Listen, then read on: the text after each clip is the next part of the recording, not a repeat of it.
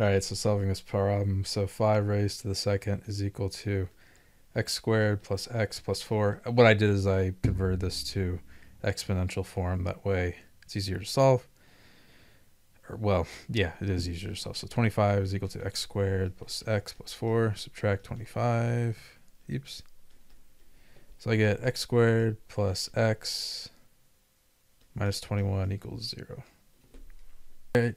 So this doesn't look like it has a nice solution. I use the quadratic formula, opposite of b plus or minus square root of b squared minus 4ac all over 2a.